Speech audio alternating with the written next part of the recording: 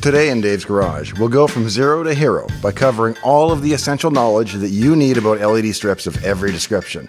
From understanding the various types and styles of strips available, to planning your installation, to actually cutting, connecting, powering, and controlling your new strips. Whether you're looking to add a simple accent light to a bookshelf or to add animated flames and fireworks to your man cave, this is the video that you need to see. We'll cover both the top 5 things you need to know as well as the top 5 mistakes you absolutely should avoid making.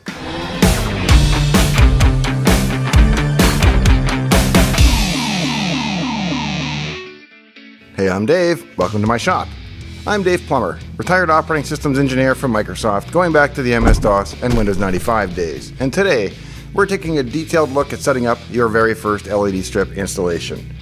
Now, I love LEDs. My shop features literally thousands of LEDs. In my case, I work primarily with individually addressable strips that allow me to achieve effects like this jet flame, which is something I've applied to installations such as my Tiki Fire umbrella. I also added hidden strips under the eaves that allow me to put on displays ranging from quiet twinkling to full-on fireworks displays. My shop interior makes extensive use of ambient LED lighting in various colors. But it need not be so complicated. There are several types of strips available, starting with the simplest white LEDs and going all the way on up to the complex individually addressable color LEDs that we just saw. Let's have a look at the major categories of LED strips so that you know what's out there and how they compare. Tip number 1. Selecting the right type of strip. The first choice you'll have to make is to decide between a pure white strip, an adjustable color RGB strip, or something that combines both into one for the best of both worlds. The primary categories are all white but with adjustable color temperature, RGB color plus white, including some with adjustable color temperature, and RGB individually addressable with or without white options. Now, if you were assuming that you need a color strip or that you should get color just in case you might want it later, consider carefully just how often you'll actually be running your lights in anything other than white. The reality might be that for your application, you really only need a white strip in a suitable color temperature. Most lamps, including LEDs, are rated in terms of degrees Kelvin, with medium numbers like 3000 being a warm white, similar to an older 60-watt incandescent bulb. At higher numbers like 5,000, things start to take on a bluish tone, a look I've heard referred to as alien autopsy. At a minimum, it's a crisp and harsh light. An RGB color strip allows you to pick any combination of red, green, and blue. If you do need color and yet don't need individually addressable LEDs, then RGB strips are an excellent solution. They normally feature 4 wires, power plus a ground for each of the red, green, and blue channels. By varying the voltage or the pulse width of the color inputs, you, or more likely your little controller box, can mix and match most any color and brightness. Tip number 2. Use a strip with dedicated white LEDs whenever needed. This type of strip is known as an RGBW, full color plus dedicated white LEDs spaced in between the color ones so that you get the best of both worlds. These feature 5 wires: red, green, blue, white, and ground. Next up comes RGBWW, which is an RGB strip with both a cold white LED and a warm white LED. This allows you to adjust the base color of the RGB LEDs and also to arbitrarily combine the 2 colors of white LEDs so that you can match almost any color temperature. Tip number 3. Using individually addressable LEDs. As noted, individually addressable LEDs, while complicated, are my own personal favorite. They can also be had in combination with the white channel or even with an individually addressable LED plus a tunable white channel, which is about the most flexible strip you can buy. You might think it is best to future-proof by simply buying the most capable strip that you can find, but in addition to costing more, the higher feature strips can also be more complex to deploy and control. And in some cases, like that of an RGB strip without a suitable white channel, you may not be able to get the precise color or look that you are trying to achieve. So be sure to pick the strip that suits your intended application the best, not the one with the most features. Tip number 4. Selecting the right voltage. Our next big choice is strip voltage.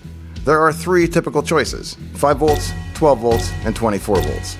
Your selection will be determined by a few things, such as how often you are willing to re-inject power into your strip installation by supplying a fresh feed. Always refer to your specs or datasheet, but a typical rule of thumb is that the strip shouldn't be asked to carry more than at most about 10 amps anywhere on its own.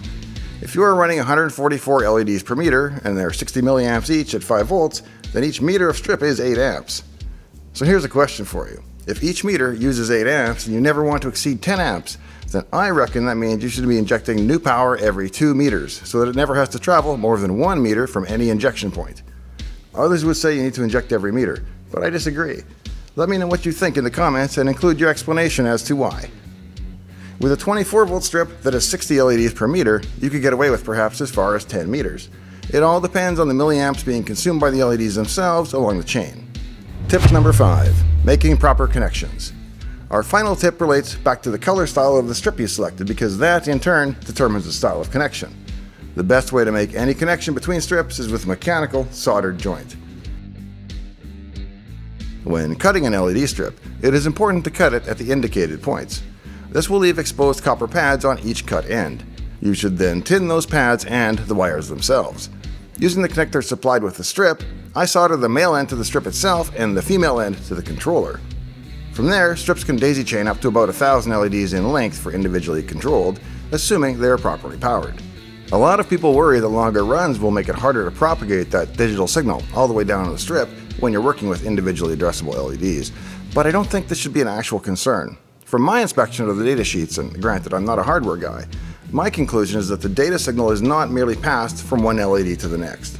Rather, the LED's microcontroller uses the input power supplied in order to regenerate the data signal, and that is passed on at each and every step. Thus, that signal is always fresh and full power, and not just some faded remnant of what you passed in up front initially. If you know whether or not that's the case, please let me know as well. As long as you have proper and sufficient power injected frequently enough, I routinely operate installations with up to 1,000 LEDs in a single data segment. Furthermore, I'm even using 3.3 volt signal logic instead of 5 volts, and I'm not using a level adapter. The cutoff appears to be 3 volts, so as long as your signal makes it to the very first LED with that much voltage remaining, it will then be repeated at the proper 5 volts by the very first LED. For RGB and similar strips where the entire chain uses the same signal, you can purchase RGB amplifiers and extenders that will take a weak or reduced RGB input signal, freshen it up and amplify it before passing it on down the strip. That in turn should allow you to run a theoretically infinite run of RGB strip. A simple white strip will just have 2 wires, power and ground. An adjustable color temperature white strip will have 2 power leads and a ground for a total of 3 wires. Individually addressable LEDs also have 3 wires, but they are power, ground, and the digital data. Conventional RGB strips have 4 wires, a common power lead and then individual ground legs for the red, green, and blue. RGBW then adds another wire for the white LEDs, giving you a total of 5 lines. And finally, the adjustable color temperature RGBWW strips have 3 color, 2 white, and a ground for a total of 6 leads in. But why do we care? Because the final choices we have to make are related to connecting and mounting our strip. While you could solder the connection from each strip to the next and form a long, continuous strip, that's a lot of work, and it's a tad error-prone with the higher wire count strips. A simpler option is to use end-to-end plastic end connectors that feature internal conductors to carry the signal from one LED strip to the next. A strip with 3 lines would have a connector that also had 3 internal lines. A strip with 5 lines needs a connector with exactly 5 to match, and so on. You cannot get away with the wrong connector, even if it has more lines than needed, as they simply wouldn't line up properly anyway. Now that we've covered the basics of LED strip selection, it's time to look at the top mistakes that people tend to make in designing their LED installations. Mistake number 1. Selecting the wrong style of LED strip. The first big mistake many people make is in using the wrong style of LED strip for their application. As noted earlier, you shouldn't pay for features that you don't need, and using the correct style intended for your application is generally preferable to a do-it-all multicolor extravaganza. If you need a good white and think you might need color periodically, then the RGBW strips that feature both color and white LEDs are your best choice. If you can order them with a color temperature you like out of the box, you're set. Otherwise, if you don't know or you can't find a match for your existing lighting, your best bet would then be a tunable RGBWW strip. The problem with a simple RGB color strip used primarily for white is that it's harder to get a pleasing white color. If you do manage to, they're still less efficient and hence will use more power and produce more heat. So I discourage you from trying to do interior white lighting with a color RGB strip unless it also has a dedicated white LED channel. Now, as much fun as they are, you should avoid individually addressable LEDs entirely unless you're comfortable using either a pre-made effects controller box of some kind from Amazon or a software solution like Night Driver or WLED. With individually addressable LEDs, each one contains a tiny integrated circuit that reads the incoming data stream, sets its own color accordingly, and then passes the data on to the next LED in the chain. Unlike an RGB strip where everything is the same color, each and every LED element can be different, and the signal is digital, not analog.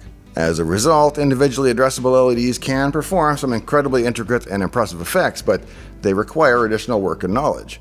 Check this channel for other videos that cover individually addressable LEDs in great detail, and please do make sure you're subscribed to the channel for all the latest LED news, tips, and updates. Mistake number 2, improper mounting and connection. Our next mistake relates back to our final tip, proper connection and mounting.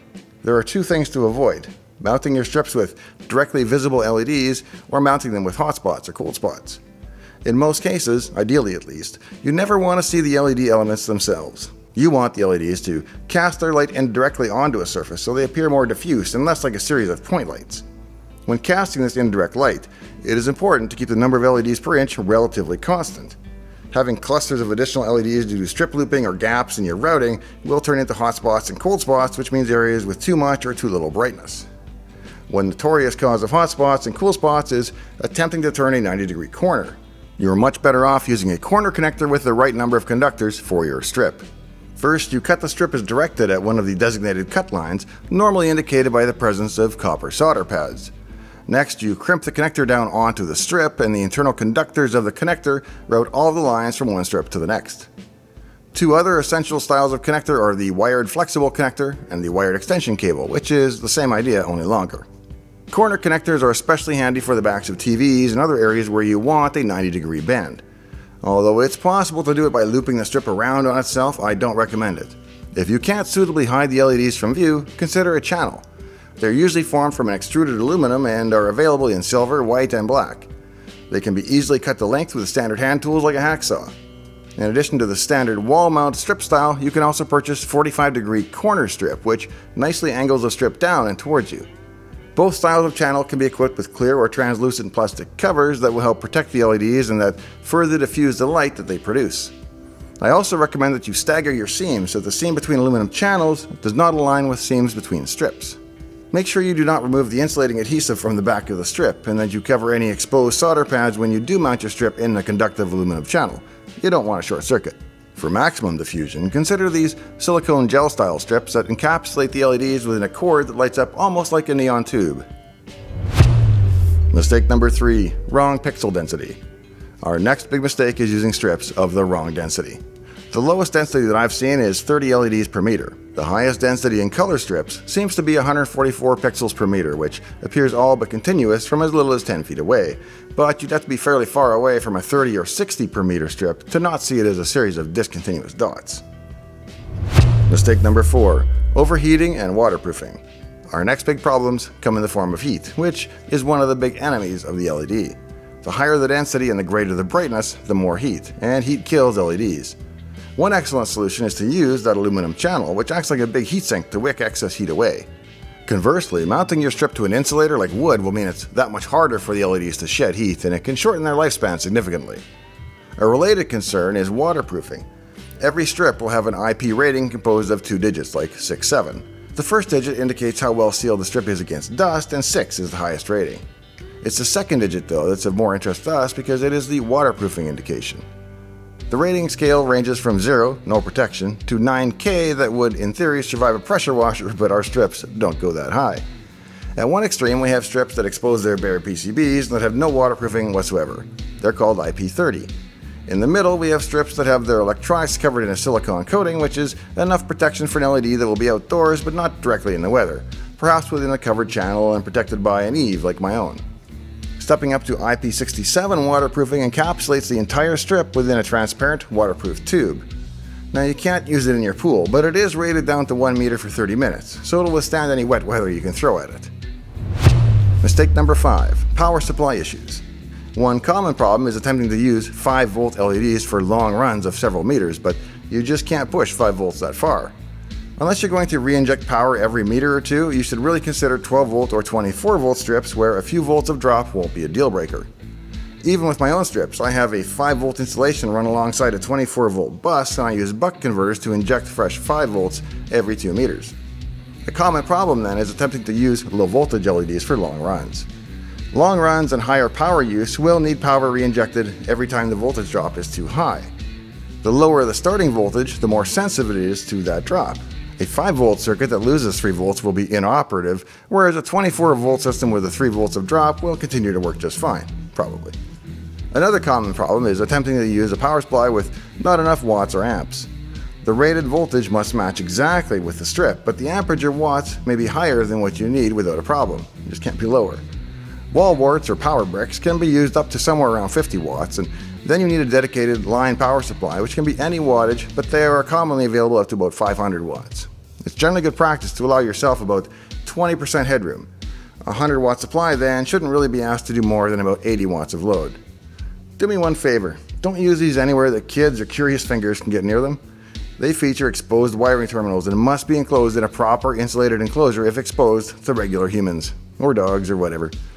Remember that if your controller and your strip are different voltages, then only the grounds between them are shared. Thus, if you were connecting a 12-volt strip to a 5-volt controller, you'd need a 12-volt power supply for the strip and a 5-volt power supply for the controller. And of course, those two could never touch their positives, but the grounds would be shared between them. They do make supplies that feature both 5 and 12 volts, however, for your convenience. I've put Amazon affiliate links in the video description with the most common parts that I've found myself using, from strips to power supplies to connectors and clips. I've done the homework so you can do the shopping and the lighting. I'm only listing parts and brands that I've used myself and that I personally recommend. If you've enjoyed this episode, this channel also features dozens of other LED videos, tutorials, and projects. So by all means, please ensure that you're subscribed to the channel so you'll see any follow-up episodes on mounting, installation, and programming your LEDs. This is especially important if you've not seen one of my videos before, as otherwise I might be gone forever. And neither one of us wants that kind of existential crisis on our conscience. If you have any interest in matters related to autism, ASD, Asperger's, or if you just want more stories from my old Microsoft days, please check out my book, Secrets of the Autistic Millionaire.